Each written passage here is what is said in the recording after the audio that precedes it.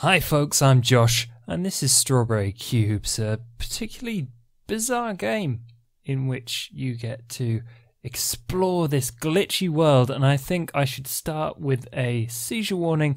Those little flashes, there are bigger versions as you go into a different screen. The whole level kind of draws itself, but it also flickers.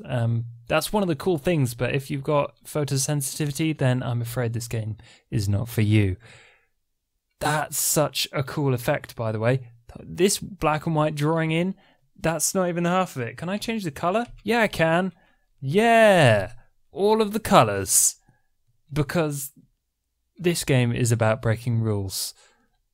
I don't understand it. I don't think the game understands itself. But you can do all sorts of cool stuff, like go into an alternate place and then you press buttons, see what happens, and then whatever, a thing happens.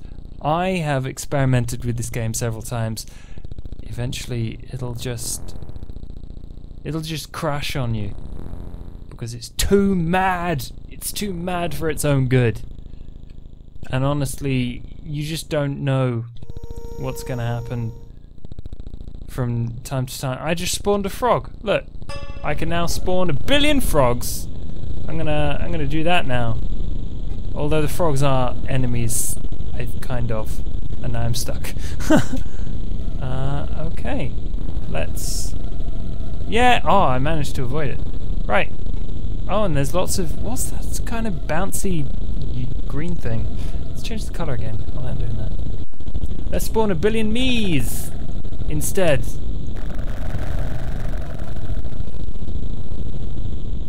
Yep. Can't go wrong with 1 billion me's. No, I'm just. Oh, I've really screwed myself here. Oh, balls. Hang on, there must be a button to go somewhere else. There we go. That showed us a vision of a place I think we have to go. So if I spawn lots of me, because you can just kind of glitch through walls. The game invites you to break it.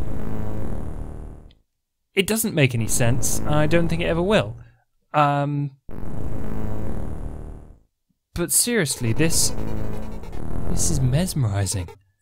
I just. Yep. Every now and again, the game kind of tells you to do a thing. Like in the bottom right, it's telling me to go up. So I'm going to go up. Can I go up? Can I plant a seed? Yes, I can plant a seed. Seeds grow upwards, obviously. And that lets you progress. So like sometimes there are platforms you can't quite get to. Because you can just glitch up a wall like this. Obviously, that's the thing you do to get around in this game. You can't jump. You can't do anything like that. You can plant seeds, and you can glitch through walls. Hang on, can I glitch through here? Oh, if I spawn me in the middle.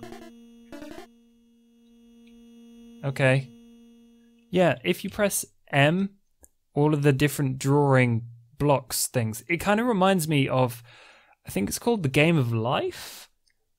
Like, there's a pixel, and it has to be next to 2 other pixels of the same color to survive, and if it isn't, then it dies or something, and then like it goes through a cycle of like this death and building and producing and spawning the same pixel in an adjacent square, and then if that square becomes isolated, then it slowly dies off, and then it falls into these predictable patterns like this kind of cycling flashy texture thing that's going on here. That's just kind of a side note. It's really cool. There's an entire Wikipedia entry on it. There we go. Let's glitch through that wall to the left. That's where that. Oh, it takes us down there. Oh, and apparently it interacts with your character. That's cool. Let's go down here. Because I'm finding it. I've really. The one mystery that I really haven't unwoven is the fact that every time you kind of fall from a distance, the number next to your body changes right there. And this game is full of mystery. Also, my other main mystery is, please, why do you crash? A billion of you, please. Let's go through there. Oh, yeah. That was cool. Let's do that again. I think it's really fun and really interesting the way it explores how games are sometimes just broken.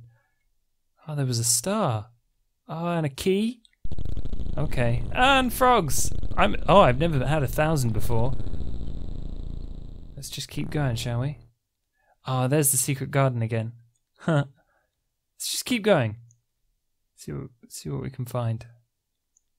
Oh? Oh, we're down at the secret garden number 6 again. If I press that. If I press like all the buttons. Oh, I haven't been here before. Oh, I think I have. I've been to the most of the places, or I guess you could call them screens in this. But yeah, they all connect in weird ways and they skip about and they go around in loops. And I don't think the game is supposed to make sense because it is kind of intentionally broken in the weirdest way. No, oh no, I didn't mean to come back here. I hate coming back here. It's boring because I've been there so many times. Occasionally there'll be like buttons, like that kind of fluctuating thing above the floaty cube in the middle there. That says 8. So if I press 8, oh my god, I'm an eagle now. Occasionally you'll turn into an eagle when you use one of those kind of warp thingy doodads. Oh well, if you can make any sense out of this game, please help me. I want to know. I want to know what the game is about, if it is even about a thing. But apart from that, it's beautiful. It's glitch art beautiful, and if you're into that, then yeah, it's definitely going to give you a lot to explore. And